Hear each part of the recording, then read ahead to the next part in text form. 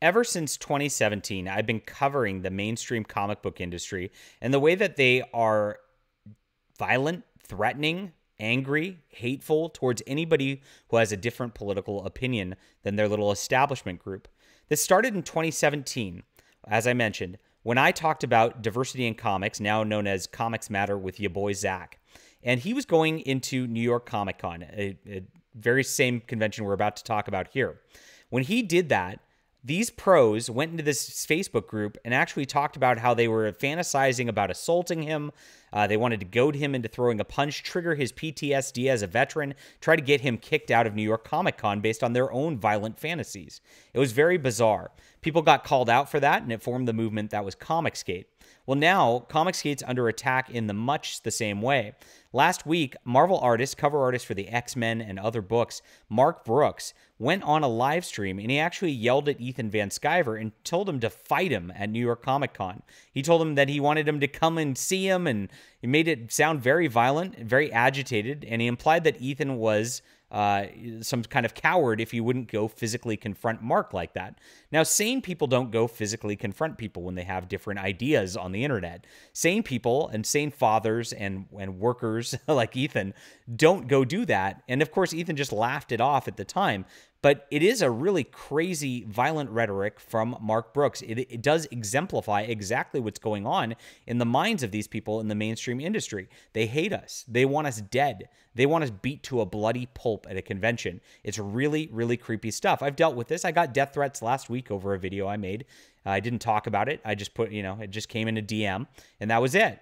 But these happen all the time, and it's all because of who we are. It's all because we're conservative. It's all because we're Christian. It's all because we advocate for something different than the lousy books that they make at these companies at this point. And so there's a new rumor that's coming out about Mark Brooks, which we're going to get to right now, and we're going to talk about it. There's a pretty long preamble for once, but really odd stuff, and this is what's coming down the pipeline. I figured this was going to happen. This is a rumor that's happening right now. I don't have further confirmation of this, but the source is one that's close with Mark Brooks, so I am inclined to believe it, and we'll talk about it in just a second. My name is John Delarose. If you're new here, I'm a #1 best-selling author and award-winning comic creator. This is my science fiction universe. I'm building a nice baby of a universe right here, which is going to be really awesome as it comes about and comes into fruition. You're not going to be able to believe it once you get a couple years into this, because we're going to have awesome, awesome things. This is Overmind, and right now this is the beginning. It's a secret agent who's going and fighting an AI who's trying to brainwash people, and it's a lot of fun. Good action-packed science fiction, 66 pages of awesome graphic novel. And with it, I've actually got a novel. It's called The Immortal Edge. Yeah, that's right. I write prose novels too. And the two actually form kind of a symbiotic pair of different stories starring these same characters to really expand and flesh out this world. You're really going to love it. If you want something that's a competitor to the woke entertainment out there, check it out. This link is in the description below. I appreciate everybody who's been supporting so far. So here's the report. This comes from Illegal Alien Comics 666 XXX.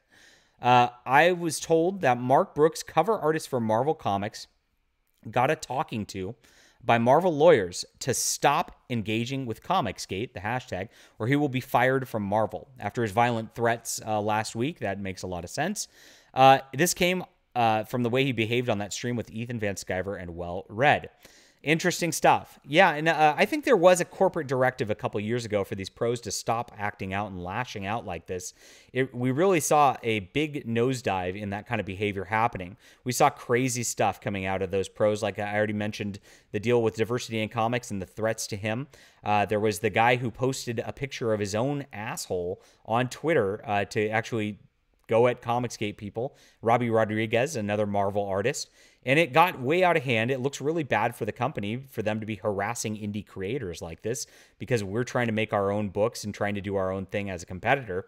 That's a big egg on its face for Disney Marvel, which is at the end of the day a family entertainment company, even though they're trying to not be that as they try to appeal to this woke culture. But Mark Brooks now has really gone off the rails. He went too far. I think he was drunk. I don't know, but he sounded a little slurry when he was talking. And he does this. He attacks people. He's attacked me before. He's gone at me and freaked out, called me homophobe and anti-Semitic, all this kinds of stuff.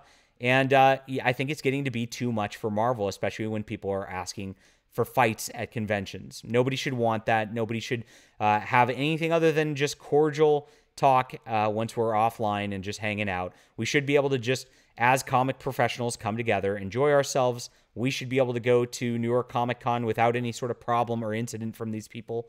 And that's it. I mean, we've never threatened anybody like this. We never would, because we're peaceful, good people. And I hope Mark Brooks gets the help he needs at the end of the day. What he's got going right now is obviously not working for him, and a change needs to happen. All right. Leave a comment down below with what you think about this. I appreciate you guys being there. Hit that like and subscribe button. Don't forget to back Overmind, available now. And hit that like and subscribe button again. See you.